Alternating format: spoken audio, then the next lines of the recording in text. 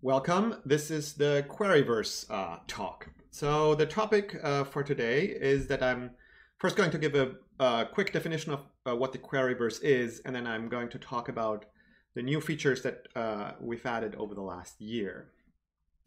So Queryverse is a family of packages for data sciences type work. It's tightly integrated with each other and the rest of the Julia data stack.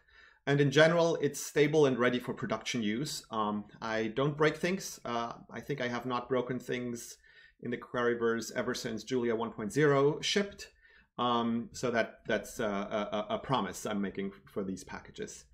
Sometimes there are bugs and they break things, but that's not on purpose.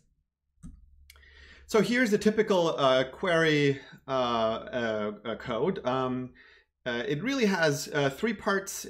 First, you acquire some data. In the middle, you manipulate that data. And then at the end, you save that data out. And I'm going to talk about each of these individual pieces next. So for loading, you have many options. Here we load a CSV file, but here you see some other options that you could use to start a query. There's a rich file I/O support story in Queryverse. So we support very many file formats out of the box. You can see them here under File I/O. You can start with almost any tabular data structure that exists in Julia. We have lots of, data frames is the big established package, but we have many other packages that also store tabular data, and that you can start with any of those packages. So Query is a package that works with a large number of sources. In fact, it works not only with tabular data, it works with anything that's iterable. So you can query a dictionary, you can query an array, all of that should work. In the middle here, we have the data manipulation. And so in this case here, I'm selecting a couple of columns, I'm mutating a column, then I'm grouping things by two columns, and I'm computing some aggregations. There are two types of syntaxes supported for this middle part of manipulation, the link style and the standalone style. The standalone style is the one that I recommend for people. That's where all the new features are being added lately. What kind of operations do we have? It's a long list. You can see them here under operators. You can project, filter, group by things, sort things, join things, and so on and so on and so forth. So there's a rich story there. We also, over the last 1.5 years or so, added operations that are specific to tables. So you can see those commands here with select, mutate, rename, and so on. So they make life a little bit easier if you are querying and manipulating a tabular data source. And then finally, you can save things out. Here, for example, you can save something into a file, the result of a query. We support many different file formats, but you can also materialize the query result into a table structure. Again, all of these structures should work. You can plot them.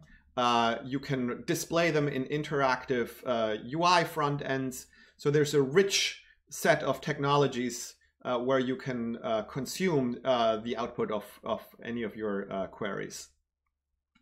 So that gives you sort of a rough overview of what Query is. And now I just want to briefly talk about some of the new features we've added over the last year. So most of the progress actually has happened on the plotting side of things. And the plotting package in the Queryverse is called VegaLite. Here you see some of the types of plots you can create with that.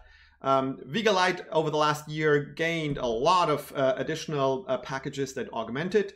I have another talk at JuliaCon talking about that ecosystem, and I'm recommending that you look at that if you want to get more details. The other new set of features is that we added 3 new query operators that help you deal with missing values, and I'm quickly going to demo those here. So here I have a data frame that has some rows that contain missing values. And so the first new command that I have here is called drop an A. And it will just drop any row that has any missing value. So in this case here, the only row that survives is the 3rd row, because that's the only row in the original data set that is without missing values. You can also specify that you want to restrict this to a specific column. So I can, for example, say only drop rows where there's a missing value in the B column here. And so that will drop the first row from the original data set, but leave other rows that have a missing value in a different column intact. The second new command is called disallow NA. And if you call that, on a data source that has any missing values, it will throw an error. The error message is horrendous, but it works, it warns you. So you can also disallow NA, scope that again to a particular column. So here we say we want to make sure that there's really no missing value in column C. And so that works because column C actually doesn't have any missing values. All right, and then the final new command that we have here is called replace NA. Replace NA. So this will replace any occurrence of a missing value in the source data set with some new value that you specify. So here I'm going to say replace them all with zeros. What happens is that the missing values in the original data source are now replaced with zeros here. Again, I can scope this to particular columns. So I can say replace an A, and then I can specify that I only want that to happen in the B column. And I want, in the B column, I want to replace missing values with the value 1. And so now we still have the missing value in the A column here because that was left alone, but we replaced the missing value in the B column here with this command. So those three commands, drop NA, disallow NA, and replace NA should make it easier to work with data sources that contain missing values. And that is really all I have to say here. I hope you find this family of packages useful. Do check out the Vega Lite talk.